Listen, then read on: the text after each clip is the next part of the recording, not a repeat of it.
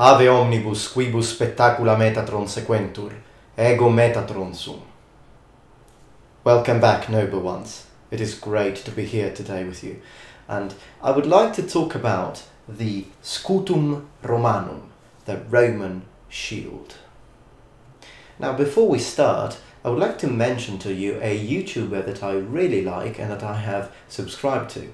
His name is Immersive Gamer 83. He has a gaming channel where he mostly focuses on VR experience and Oculus Rift games. He's really good and makes some very interesting commentary. He also has like really interesting games, for example GTA in VR and also Skyrim in VR, and those are my favorite videos of his actually. So if you do have the time and you're interested in this, please make sure to check his channel. I'll just leave a link in the description below and also somewhere you can click here.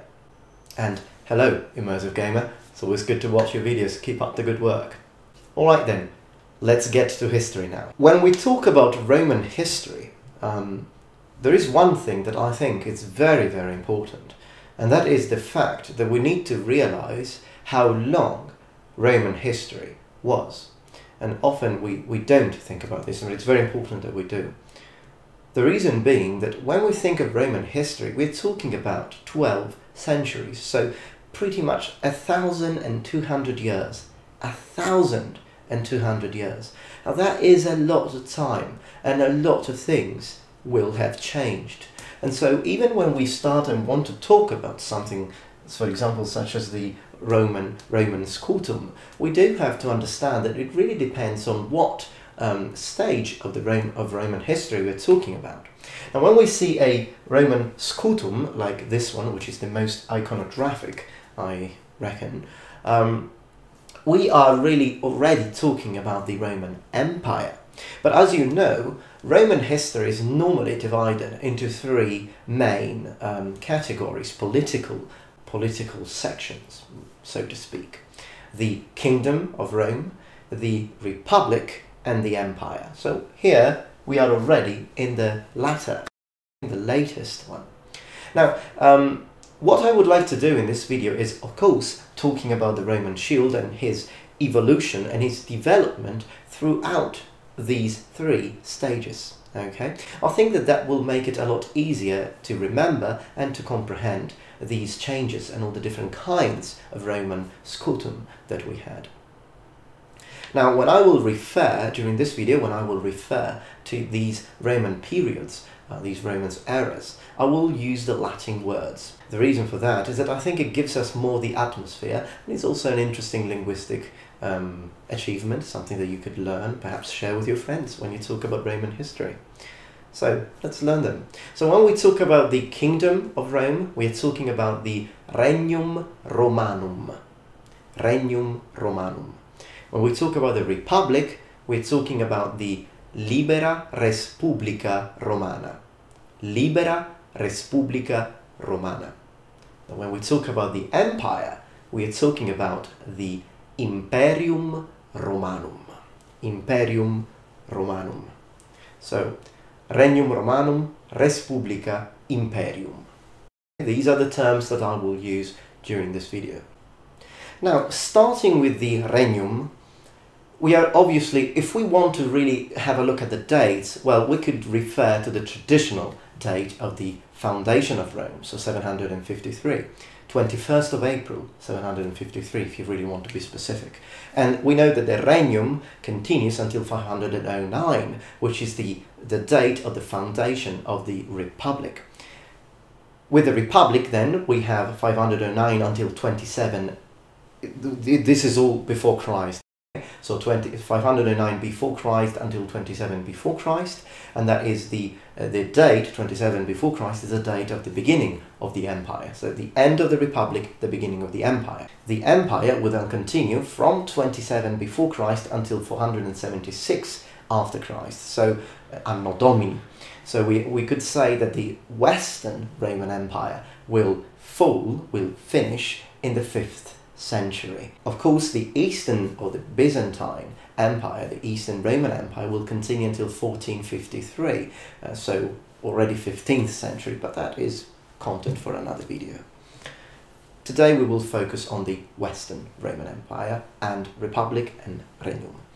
So when we talk about the Regnum Romanum, we don't really have a lot of information, mostly because pretty much most of the information we have are Republican information. So they were written during the Republic. And for the Republicans, the way they were referring to the Kingdom of Rome, the Regnum, was always very legendary. So we don't have a lot of information about their military warfare strategies and tactics and all that.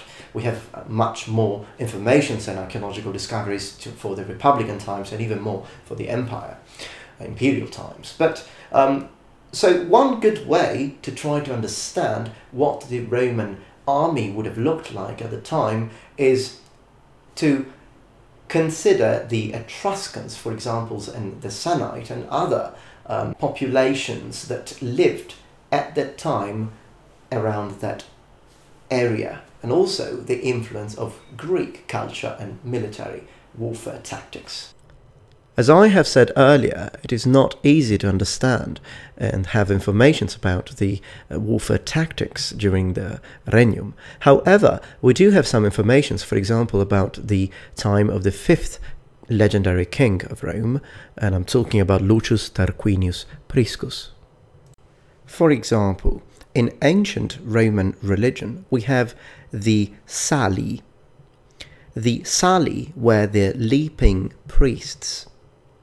They were priests of Mars. They belonged to the priesthoods of ancient Rome, and they were introduced by King Numa Pompilius. We had basically 12 patrician youths dressed as archaic warriors and embroidered with embroidered tunics, breastplates, some weapons, and also shields. So these shields were called ancilia, or ankylia if you want to use classical pronunciation. Now these were 12 sacred shields kept in the temple of Mars. Now so this shape that we see here could have been the shape of the shields that they used during the Regnum, including Tarquinius. However, the other possibility is rounded shield, very similar to the hoplite shields. For example, both could be an idea.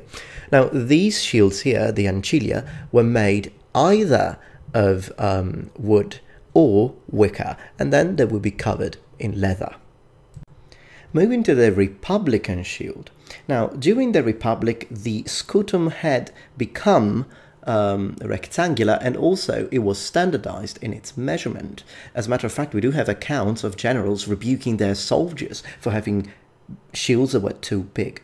So in standard measurement would be 120 centimeters per 75 centimeters, and it would be 10 centimeters thick. The shield would be, this scutum would probably be of a Celtic in origin, and it was made of 2 layers of wood glued together with ox glue, a first layer of linen, and then an external layer of veal leather. Both the upper and the lower part or rim of the shield would be reinforced with iron, and it would have an iron umbo, the central part of the shield. It seems like that the word scutum originates from the Latin word sectura, which means to cut, as it was made of layers of wood which were cut. No Roman writer of the time lets us know or talks in any way about decorating or painting the shield, so we don't know much about this. We do have some discoveries that show shields with, for example, wolf heads, but we don't really know if that was a specific, just a case, an isolated case, or if the whole army actually did decorate the shields like it will happen in the imperial times. Roman writers, however, are very specific for the kinds of wood or trees that you could use to produce scutum. We know that the kind of trees that could be used and cut and fell would be vine, poplar, elder, willow, and linden. We then finally have the Marian reforms. So the whole concept of the army will change dramatically, but the shield will not change for the next 250 years. The only thing that will change is that finally we have, in the 1st century before Christ, some writers telling us about decorating shields. So that's becoming a fact. Vegetius even tells us that the shields had different decorations depending on the cohortes, or the segment of the unit that the legionary belonged to. And the legionaries also had the habit of writing their names behind the shield, and sometimes even the name of their general. And the typical red and yellow decoration begins. So with the Empire, this iconographic rectangular scutum becomes very popular. It's very well organized, at least for the heavy infantry. However, with the equites, or the auxiliary forces, the cavalry, the situation was different. They were using the parma equestris, which is basically a rounded shield made of ox leather. It is true, though, that even if we do imagine, although we do know that the officers, for example, were riding horses, not all of them had to use the parma. Some did, some didn't. As a matter of fact, even Caesar, Caesar, and many other generals preferred, and other officers preferred to use the scutum, the rectangular scutum. But there were two figures that used between the officers that used the parma, the round shield, and they were the tribune and the consul, to kind of match their Greek look, if you will. Also, while marching, unless in enemy territory, the shield would be put inside of a leather, the scutum would be put inside of a leather case to protect it from, for example, the rain and the snow and whatever kind of weather, and it would be carried on the back.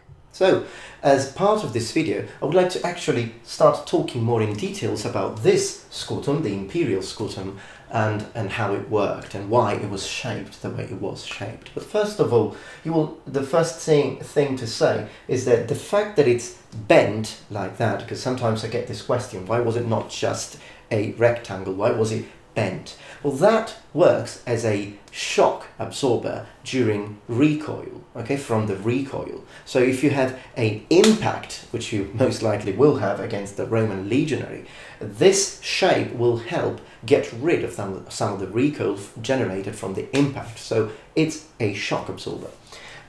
Mostly this here, the umbo in Latin, was used obviously to protect the left hand that was holding the shield, and it was the most reinforced part of the shield, together with the rim of the shield, which will have metal reinforcements. Now, if you notice, these metal reinforcements are present throughout the whole area of the shield. So you have them up here, but you also have them down here.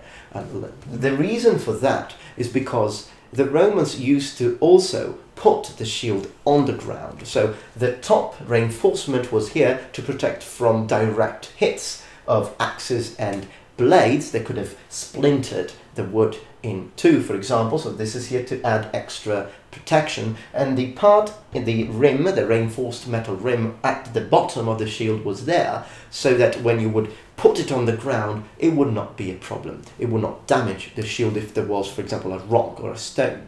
Now, why would you want to put your shield on the ground? Well, that has to do with the way you hold this. So let's show this very quickly. The first thing to notice is the way you hold it here.